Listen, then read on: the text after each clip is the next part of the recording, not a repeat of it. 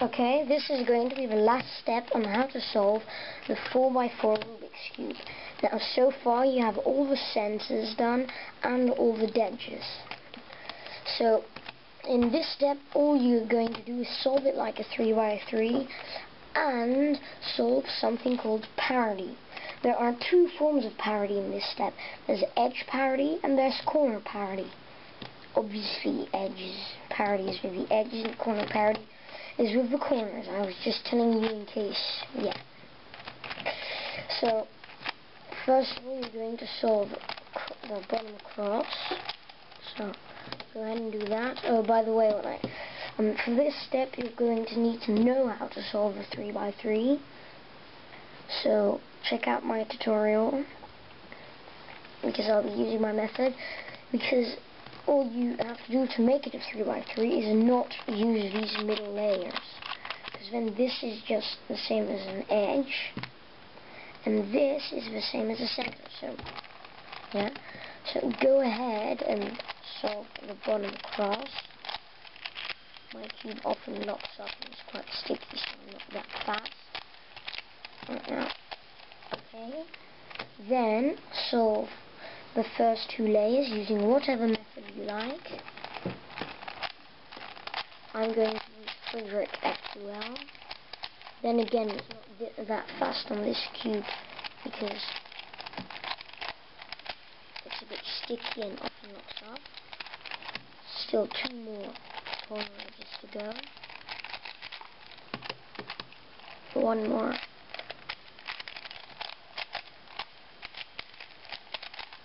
Okay, done. Now it's in the last layer that you're going to see whether you've got a parity error or not. So wait, yeah. So in this case we do have one. If you have a parity error, the cube would either look like this, so just a dot and an edge above it, or it could look something like this. An unfinished cross, which you can't get on a 3x3 because it basically means that you need to flip this edge around, because if you solve it you'll just end up with a completed cube except one edge flipped, which can happen on the 4x4 without having taken it apart, but it can't happen on the 3x3. So yeah, so you're going to need to start off in this position, and there's a 50 move long algorithm that you'll need, but you can also solve the 5x5 using it. But so don't let that discourage you. We're going to try it anyway. So wait, if ever you have the dot and the edge, all you do is put it in a position like this and do the algorithm F U R U I R I F I, which is the same algorithm as to get the cross on the 3x3, but it's backwards. Okay, now the really long algorithm to undo edge parity. Now, you will need to use these middle layers, so yeah. Okay, the algorithm goes small R2, so I mean both right layers 180 degrees, back 180 degrees, up 180 degrees, and both left layers clockwise.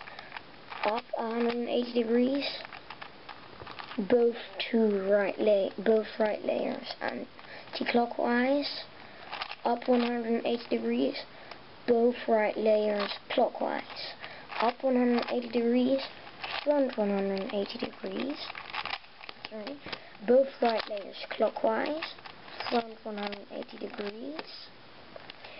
Both left layers anti-clockwise, back 180 degrees, and both right layers 180 degrees. And that should give you the cross. Okay, it means that now you've solved edge parity, but now there's still corner parity to solve. In corner parity, it's basically two corners in the wrong place. Now, you're going to need very similar algorithm to solve this. But first of all, when do you have edge parity? Now, first, commute the edges. So basically, put the edges in the right place. Okay. Now, when the edges line up, you're going to look around the cube. Now, if two corners are in the right place, you've got corner parity. Now, what you do, now there are two ways they can be in the right place: adjacent or opposite. Now, you want them adjacent. Now, to be adjacent, if they're opposite, take one of them, which you put in the bottom right of the top face, like usual, and do the normal algorithm, which you should already know. Okay, and now we've got them next to each other. Now what you do is have them both on the right, and do a very similar algorithm to the previous one, except we don't use the middle layers. So this algorithm goes R2, B2, U2, L, U2, RI, U2, R, U2, F2, R, F2, Li, U2, R2. So, yes. Now, as you can see, it will also switch two edges. Now still, put the corners in the right place. Now when they are, flip them the correct way, but it will be less confusing. One done. Let's check that side. Two corners done. Three corners done. All four corners are done. And then it's not solved because you've still got two edges opposite. Now to do this, have one facing you and do the algorithm. Both up layers twice, both left layers twice, small U2, so just the inside up layer twice. Sorry.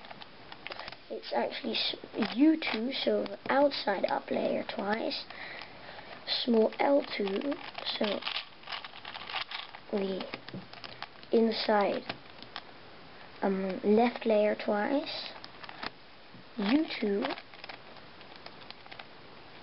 so the outside up layer twice, both right layers, left layers twice, and both up layers twice. And that solves your 4x4 Rubik's Cube. I hope this tutorial helps, and if you subscribe to me, maybe I'll teach you how to solve the 5x5.